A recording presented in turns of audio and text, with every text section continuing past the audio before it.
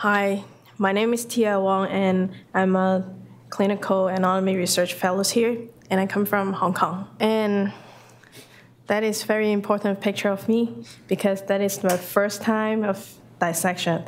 That is my live red. The heart is still beating, still warm. And after that, I went to University of Washington, get my bachelor degree in biology, and under the suggestion of my professor, I come to SSF.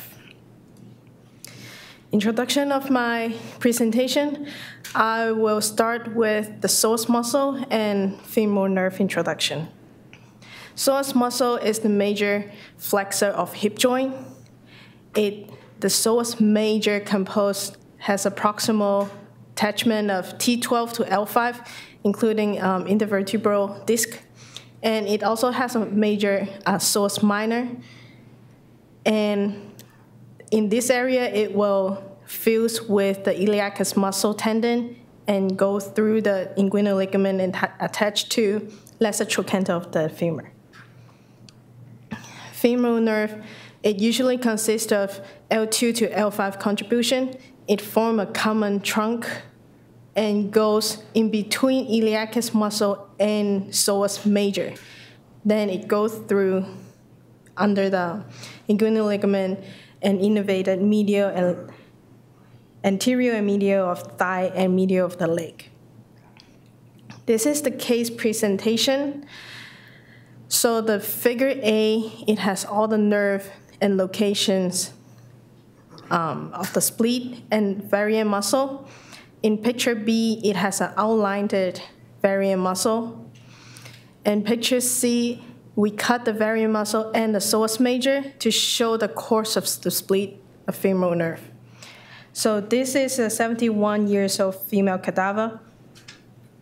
A variant muscle on the left side was observed to split the femoral nerve into multiple parts. This muscle originated from the anterior medial surface of the quadratus lumborum and run distally to fuse with the tendon of the psoas major at the level of inguinal ligament. So it arose from here. This is the better picture of that. So it arose from the muscle here and has attachment to the psoas major. And you can see it go through here, split the femoral nerve into 1, 2, 3, and 4 parts. The first branch innervate the iliacus. The second and third fused before the inguinal ligament. Reunited, sorry. And the fourth branch seems like go along with the lateral femoral cutaneous area. Discussion section, I will discuss variant psoas muscle, split femoral nerve, and clinical consideration and embryology. Clarkson and Rainey suggested and proposed there's 4 psoas muscle variants. First of all is psoas major. He called it psoas magnus. The second one is psoas parvus. It's representing the psoas minor. And the third one is psoas tertius.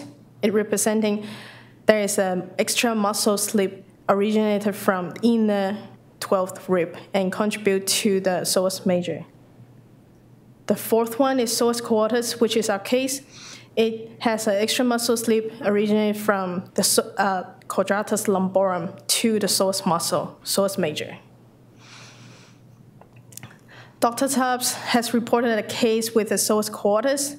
It has an extra muscle slip from the quadratus lumborum as shown here and inserted here. That is the femoral nerve.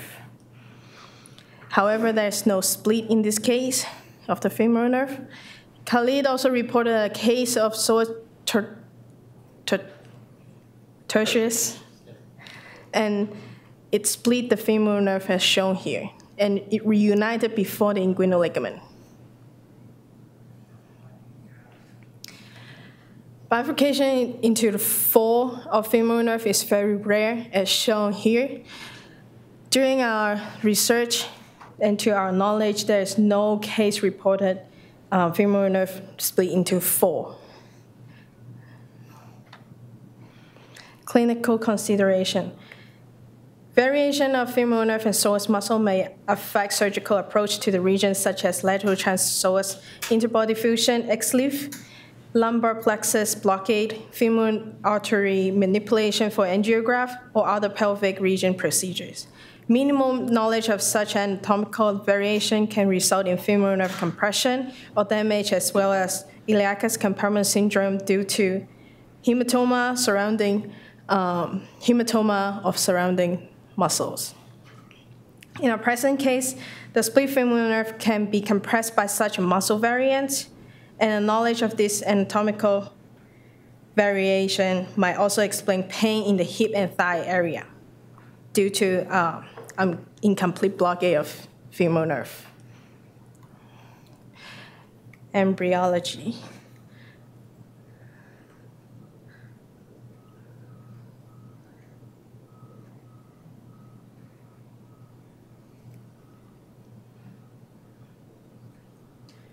Advertising your bank? No. There are many possible explanations of variation described here. For example, variation in the timing of motor and sensory axon growth, cell signaling, and muscle apoptosis could all play a role. During week 4 of the fertilization, spinal nerve extend out to myotomes and develop association with them. At week 5, myotomes will separate into 2 divisions, epimeres and hypomeres. Hypomeres extend into elongating limbs. During this elongation, muscle will bring associated nerve from the torso into the limb buds. Since motor axons develop and enter the limb first, sensory axons enter into the limb later based on the path of motor axons. Therefore, there is a chance for muscle slip to grow over the motor axon, and for sensory axon to try to grow around the muscle slip. As a result, in our case, the femoral nerve can be divided into several parts. Additionally, the attachment of the psoas muscle may have originated from different in cell signaling during development of the thoracic and lumbar myotomes. That could also due to the, for example, rotation or just broad cell signaling region. That is just a theory. It's also possible that this additional muscle slip did not go through apoptosis at the end of development, or additional muscle slip might have failed to establish during development. So conclusion, this is the first report of this combination. So I hope this report can improve patients' life quality by providing such a variance for practitioner understanding more about this anatomical variation of femoral nerve and psoas. Thank you.